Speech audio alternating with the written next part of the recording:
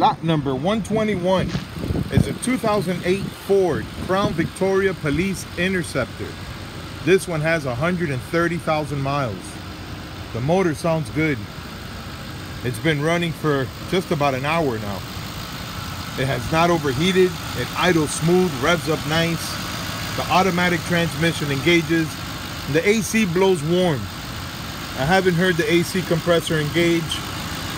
It may be missing Freon. It may have a bad compressor. I don't know. But I will tell you that the AC compressor has not engaged. Let me rev it up for you.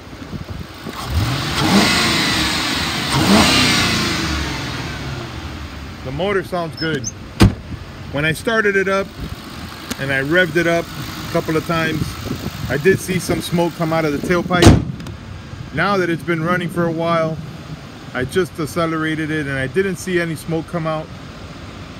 But I will tell you that when I first started it up, it did blow smoke. It looks like it got better now. It may have bad fuel. This car's been sitting for about a year. The body is straight. It's got minor dents and scratches all around. It shows normal wear and tear. It's got tinted windows. The tires look good.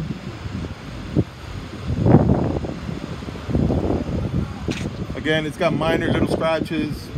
Right there, the rear bumper has a couple of scrapes, but nothing major to show you here. This is a straight body, good looking Crown Victoria. It's got the 4 matching hubcaps. The headlights are dull. Let me show you inside. The interior shows normal wear and tear. There's the passenger seat. It's dirty, but it's not torn. All the door panels are in place and appear to be in good shape. The dashboard is not cracked. The steering wheel is worn. Here are the hours, 7,000 hours. 130,000 miles. Driver's seat is torn in multiple places. Rear seat is plastic. And again, the AC blows warm. All right, so there you have it. It's lot number 121. It's a Ford Crown Victoria Police Interceptor. It runs and drives, but the AC blows warm.